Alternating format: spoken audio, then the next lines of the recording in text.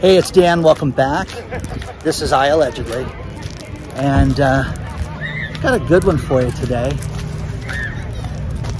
Just in Newport Beach, at the channel. Everybody's having a good time in the water, and so much to cover. So many cracks in the economy. So much happening with real estate news. Just a ton of stuff to cover for you today. And before I get into it, please take a second. Please hit the like button on the video. Please subscribe to the channel, hit the bell notification. And today, guys, foreclosure.com. If you're interested in the foreclosure market, if you're looking at short sales, you want to see bankruptcy sales, you just want deals on real estate, you can sign up for foreclosure.com. 7-day link below. It's free to sign up. I love this site because you can get a email warning if there's something changes in your zip code or your area that you're particularly interested in. You can sign up for that. But let's get into it. Real estate right now is off. Orange County Register is our local paper. They just notified us that sales in June were off 25%. It's the worst June since 1988. Okay? Unbelievable, guys. Absolutely unbelievable. Things are not going well in the real estate market right now. Now think about this. With this also, you're seeing house payments go up 44% here in Southern California alone. That gets nuts, guys. When do people sit there and say, enough is enough? I'm not going to put up with this. So we've seen this change quite a bit, but the payments that they came up with this in this story, you guys have to hear this because the figures are absolutely staggering. And I have to, go through this with you guys just so you can hear this, because, people, when they think of a house payment, you're thinking, oh, my mortgage is $200,000, $300,000. How about here in Orange County? It's $1 million is the average mortgage right now. Think about this. Los Angeles County, the average house payment right now, okay, $3,796. The average loan, $860,000. That is lunacy, guys. That's nuts for LA County, but that's what it is. Now here in Orange County, $4,525 with the average loan amount at $1,050,000. Hello, okay? $1 million. How do you sleep at night knowing that you own $1 million? And then Riverside County, which is the closest county next to us, $2,624 a month house payment with a $594,500 loan. Guys, these numbers are absolutely staggering, but what's off is that sales are off. They're off 25%. Now, I spoke to my friend in the foreclosure industry, and Jay has been doing this for 25 years, okay, that he's been running his own gig. But Jay is an absolute expert. Jay is the guy that has done everything from posting houses to selling houses on the courthouse steps. You know how when people go to foreclosure, that's what Jay does. But we were talking about this. How bad is it going to get, Jay? How bad is real estate? And he said, Dan, we're in kind of a holding pattern right now that's very interesting, where you're not seeing the houses go to foreclosure right now. The banks are giving these people every opportunity to get themselves out of this. So working deals, and they want to do everything they can not to have bank-owned property go back to the banks right now. So crazy. Now, will that eventually stop? Yes. But he has a lot of houses that they post. In other words, this house is in foreclosure. And they post those for the sale, but something happens and they get canceled. They work out a deal with the bank, the people come up with the money, something. And there's a myriad of reasons as to why these houses can get kicked out of foreclosure and not go through with the foreclosure process. So with that being said, he's seeing a lot of this happen.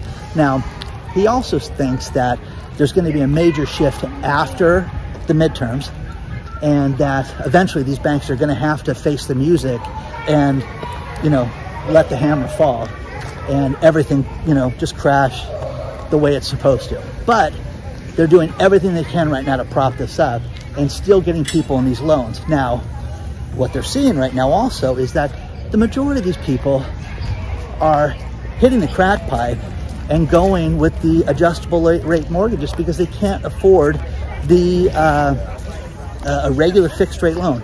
Now, here's the thing. In the last month, the majority of the loans that were fixed rate were written at 5.25%. Again, much higher than they were in the past compared to 4.25 just a month before.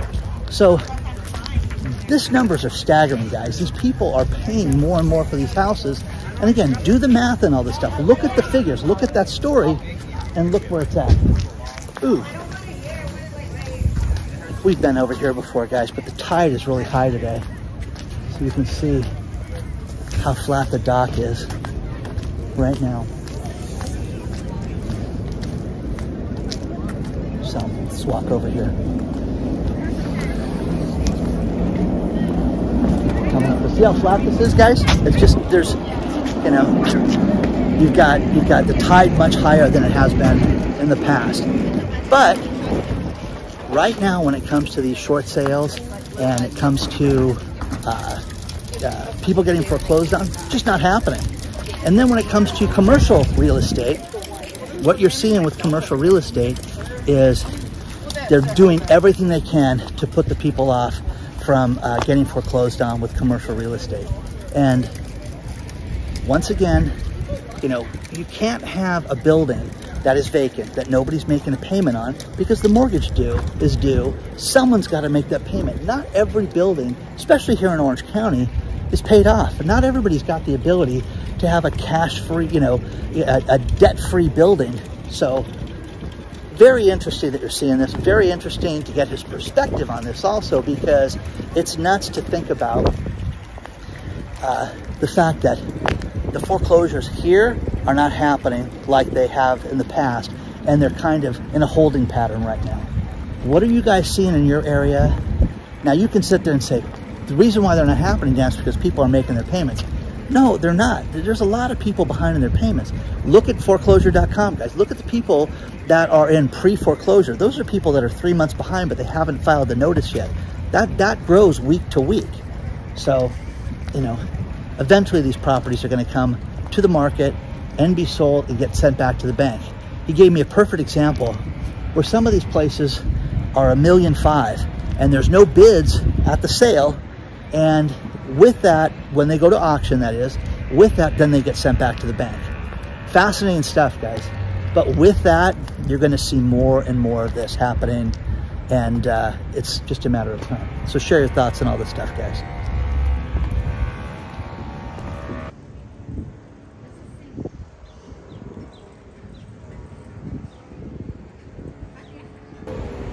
Now, when it comes to labor, there's a ton of stories that we all need to take a look at. First-time unemployment job claims hit an 8-month high with this last week's recorded filings for first-time claims. 251,000 people filed for claims for unemployment, but it's at an 8-month high, up 7,000 more than they thought. Again, this is the beginning of the end. The labor force in general is making huge changes right now. People are sick of working at these jobs, and there's going to be massive changes to the labor force in the coming months. And you can sit there and believe, oh, this is serious. It's not. I don't believe that this is going to happen, Dan. I think that everything is fine. But an aging workforce, people that are older, my age and above, are sick of working for younger people. They're also doing everything they can to retire and get out of this rat race any way that they can. Now, think about this. Ford just announced that they're going to lay off 26% of their salaried employees. Why? Why is that, guys? Why would they be laying off 26% of their salaried employees? The electric car is the future. La, la, la, la. Everybody needs to make cars. That's crazy, guys. But, you know, the thing that floors me is Tesla stock is so high, and you wonder this, but you've got somebody like Ford Motor Company that is going to lay off 25% of their staff. Guys, this is crazy. This is the beginning of the end of it, okay? Keystone is a company that makes motorhomes. Huge Indiana employer. They just announced that they're closing 2 facilities and laying off 346 people.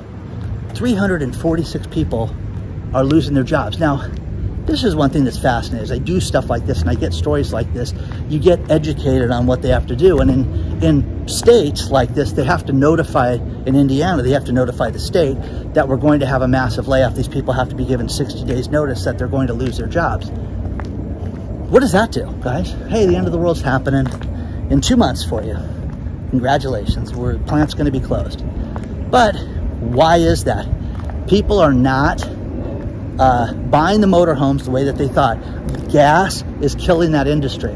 This is motorhome season, guys. This is when everybody should be buying these motorhomes like they're going out of style. And they cannot make them. And the writing is on the wall. And also, interest rates going up. This isn't like financing a house, guys. You got a higher interest rate when you buy a motorhome. And people know it. And with that, they're paying much higher rates than they were in the past and pricing themselves right out of the market to where they can't afford this. You know what? We're gonna walk down to the nice area a few blocks up and show you guys something up there. But share your thoughts on all this stuff. Now, the repossessions for motorhomes, those are higher now too as a result of the economy and during this time of the year. So starting to see cracks everywhere. And with real estate, you know, it's not bad yet, okay? And prices are still high, but you can't justify these prices right now. You can't, you know, these motorhomes, and you're gonna see a glut of this. The toys that were for sale after 2008, when everything happened, 2010, 2011, they couldn't give this stuff away. You'd go on the side of the road and people in the mortgage industry, in the housing industry, construction industry, people had all these toys and they had to just give them away, basically, to make ends meet. You're gonna see that again, mark my words. Because I'm already starting to see it in certain places where we're starting to see certain exotic cars and dune buggies and stuff like that for sale that you wouldn't see, you know, you didn't see previously. So let me go up a few blocks, get myself into a nicer area for you. But share your thoughts on all this stuff, guys. Let me know what you think about all this.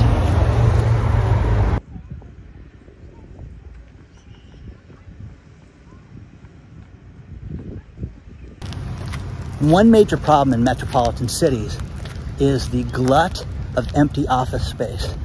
And it's not just one community, it's around the country. Great article out of the Wall Street Journal was talking about how so many cities don't know what they're going to do with the empty office space because people, let's face it, don't want to go back to an office. When you look at major cities like LA, New York, Chicago, where people have to commute long distances also to get there, San Francisco, let's use that one too. People are sick and tired of that. It's the worst part of the day. Where it used to be 5 years ago, it was, this is the price to get the job in the city, you gotta commute. Well, it sucks. People hate it. People hate it with a passion. And when you hear the stories of crime and you hear the stories of the problem with the subways and the problem with the L and with everything else that people have to do, you know, BART, all that stuff, it is an absolute mess that people want to avoid. Now, employers are doing anything they can right now to romance people back to the office. Free lunch, free coffee, which I get a kick out of, like that's gonna make somebody, you know, have a 2-hour commute because they may get a sandwich for free. So people are turning this down.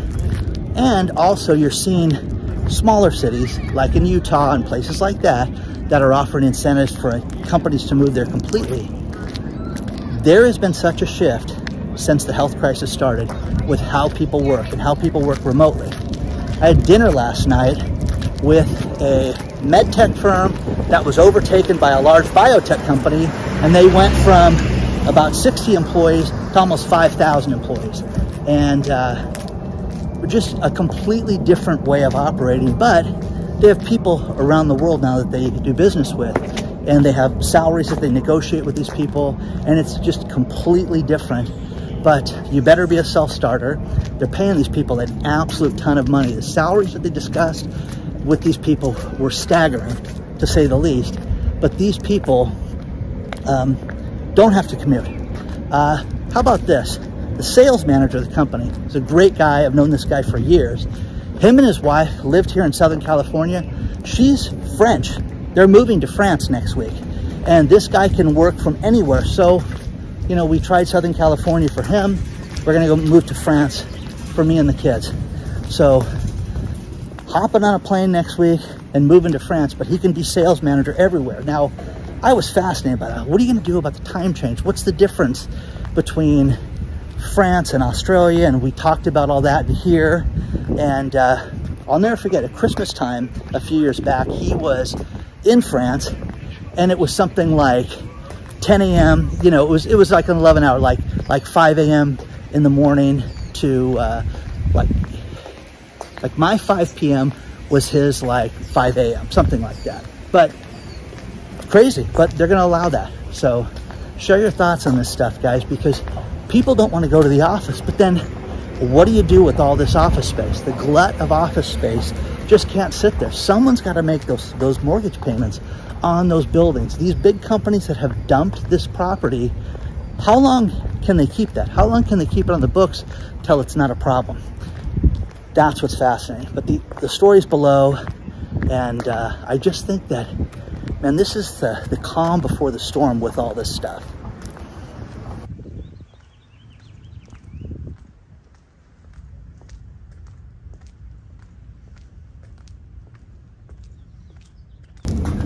I'm back over on West Bay Street in Newport.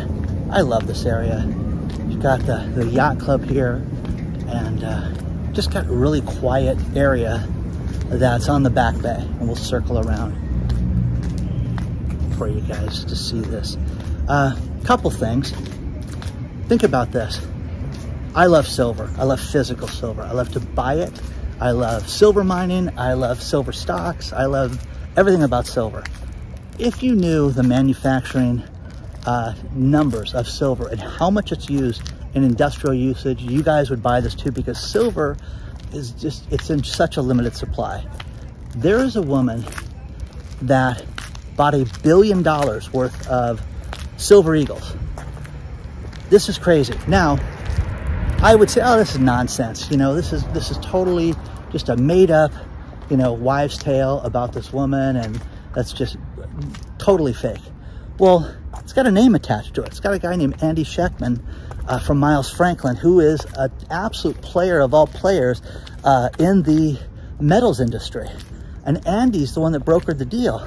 And the billionaire woman, this Texas billionaire woman, by the way, isn't this beautiful? Look at how green this is, it's just lush. This Texas billionaire woman, she said, I want people to know I bought this. Doesn't want her name out, but let them know I'm gonna buy another $1 billion. Now, here's the thing. It is anticipated that silver is going to drop in price. It is anticipated that gold's gonna drop in price. Now, talk to an expert today who thinks that gold's gonna go above $2,000 again, and we're gonna see that in the next 60 days. Hopefully he's right. But here's the thing. If silver dropped to $5 an ounce, and oh, you should buy it. You should definitely buy it. You should buy it if it drops to $15 an ounce, $10 an ounce, you should buy it if you can get your hands on it. The fact that this woman spent $1 billion in this, clearly she thinks that there is a market for silver in the future, and that it's going to be something that's going to be a huge investment. So, share your thoughts on this stuff, but you know, I always believe in looking at what the super wealthy do. If you do that, you know, why would this person be putting their money? Why would they throw their money at this worthless metal? Well, because it's not worthless, because it's been God's money forever, and it will be. Now, you can hear the arguments about how gold is so much better and it's worth so much more, and it takes so many ounces to equal an ounce of gold. Great, okay? Make your own decision on that stuff. If you can get physical gold and physical silver right now, get your hands on it. Now, to talk about how broke people are right now, think about this. AT&T, the cell phone company, AT&T was just talking about how people cannot afford to pay their cell phone bills. And they're seeing a rash of people that are out right now putting off paying their cell phone bills like they've never seen before. And they're gonna have a write down on their finances of $2 billion of their cash right now. That is insane, guys. That is an absolute, that number, when you hear that, is absolutely staggering to think about. But people are broke. People put off things like their cell phones, and people are also calling to get the cell phone plans reduced. And they got to get the latest iPhone. I gotta have it, gotta have it, gotta have it. Okay, your payment's gonna be X. Who cares? That's how most people do it. But right now, they're putting off making those payments. Same thing with cable TV. You're seeing cable TV get extended. This is also the Netflix problem. If somebody has a Netflix bill and now they're talking about having, Netflix be cheaper because they're going to have ads on it. I've had literally half a dozen people in the last week said they don't care. They'll pay less money to keep Netflix to have ads on it. Now, Netflix also announced that if you share a password with somebody else, that it's going to cost you $2.99 a month. They're going to bill people for this. Gosh, is that going to be great to see this? Now, again, my family's had the same Netflix account forever. So it's going to be interesting when you have people living in different locations logging in, and how what's going to be allowed. Think about it. If I log into my phone from here, I can go to Netflix right now and sit here on the water and watch this. How do they know what account I'm tied to, or what internet? Are they going to use the ISP? It's ridiculous when you think about that. But share your thoughts on all this stuff, guys, because it is a bad sign for the economy when people cannot pay for their cell phone bill. The kiss of death. People are cutting back in every way, shape, and form. The office rents and the people not commuting.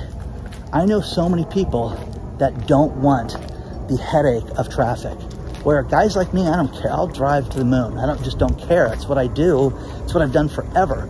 So when you hear these people that don't want to hop on the train and don't want to do that, that's, the shape of things to come. But what do you do with all that empty office space? $1 million listing in New York. They're not having that show right now. Well, why not? Well, because of the problems that people are having with real estate in New York and how the market is changing right now. So it'll be interesting to see if they keep, look at these guys, isn't this beautiful? We'll see if they keep the LA show or not. It'll be nice to see how that plays out. Okay? So, share your thoughts on all this stuff, guys. By the way, these guys are doing a yard work on the $17 million house. So, looking good, guys. So, wow, where's the signs gone? Ooh, guys, the sign's gone from this house. So, wow, somebody bought the house. Okay, no more iAllegedly party house, guys. Life just won't be the same without that $17 million house to hang out at. You guys can think I'm nuts. This is insane. This is a beautiful property. It's got this beautiful ficus tree, or whatever this tree is. It's not a ficus tree. Ficus trees are horrible for the plumbing. But look at this, guys. This is just insane. Isn't that nice? So, share your thoughts on this. We'll get a new house, guys. Okay? We'll work on that next week.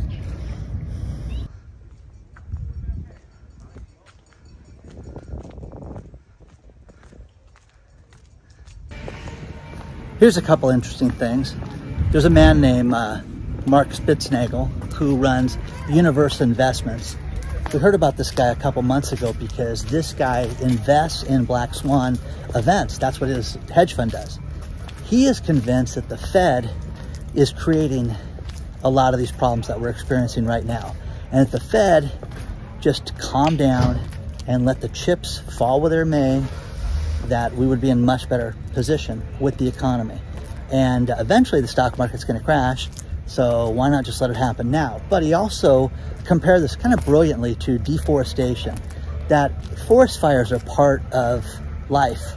And, you know, whether it's a city nearby that causes a forest fire, or if you have something like a lightning strike, okay? Through history, that's done, and it's wiped out forests, and they grow back, and they go back stronger. But great story, great advice on this. It's kind of fascinating the way that this guy described it. But, you know, you're starting to see people, enough is enough with the way that the Fed's handling this. So it's going to be interesting to see what the Fed does with interest rates. They're doing nothing to slow down inflation because he thinks, Mr. Spitznagel thinks that inflation is going to be here for years to come and that there is no end in sight for this. So that's fascinating. The other thing is there is a contractor that delivers for FedEx. Now, I didn't know this. I thought FedEx delivered their own stuff. You know, they had their own trucks. Trucks are painted. No, they use contractors for that. And this guy that owns Root Consultants, Spencer Patton, he's the largest company out there that delivers for FedEx. He's got 275 employees. He's got 280 trucks that this guy has that he delivers with. And he is convinced that you're going to see more and more ground delivery companies go out of business between now and he picked the date, November 25th, which is basically Thanksgiving. Between now and Thanksgiving, he sees nothing but problems for the ground delivery business across the country. And if this is not fixed, he says that we're going to see this grind to a halt. Now, here's the thing. Mr. Patton, this guy runs his own trade show, which was what got me connected to all this. And what they're going to do with his own trade show for FedEx contractors. And I had heard once about an Ace Hardware. They have a Ace Hardware trade show every year that vendors go and pitch Ace Hardware, and all the employees and different store owners and things like that go to this conference and pick things for their store. Or they have an event like this for FedEx delivery. They want to have a 10-person panel that's going to negotiate with FedEx to get them 25 cents more per drop-off and 50 cents more for long-haul trekking. It's going to be fascinating to see if they pull this off, but this guy said, if you don't negotiate and give us more money, we're going to go out of business. We cannot afford to run our companies this way, and you're going to see ground transportation go to a halt. So guys, think about this. Cell phones are messed up. People can't afford to pay for it. The FedEx delivery guys out there that I thought they all worked for FedEx. No, they're independent companies, and these guys are in deep trouble because they need a raise, which is only going to cost us more to get things shipped. So share your thoughts on all this stuff, guys, because this is fascinating stuff, to say the least. I'm going to finish this video with these last couple stories. And first things first, you've got Amazon that just bought a company called One Medical for $3.9 billion. That One Medical has been touted as the Netflix of the medical industry. Amazon bought a company that does telemedicine in 2020. And now they bought One Medical, and they clearly want to be in the medical space. They have a pharmaceutical company that you can buy drugs online and they will deliver them to your front door, but they want to be your medical company. They want to be your one-stop for everything. Whether that'll work or not, we will see, but again, we'll see if it works. Then there's Coinbase. There were 3 individuals that were associated with Coinbase, the crypto exchange. These guys just got not tried, but they just got charged and arrested for insider trading. Ishwan Wani, this guy worked at Coinbase, and as coins would get announced that they were going to be added to the exchange, these geniuses went out and bought them on other exchanges through different accounts and got caught because they talked about it amongst themselves. These 3 idiots, his brother and this other guy, and they made $1.5 million on this. And again, if you don't think that the trouble with insider trading and you know, the SEC type problems are going to they're going to somehow escape cryptocurrencies, you guys are kidding yourselves, because this is in its infancy.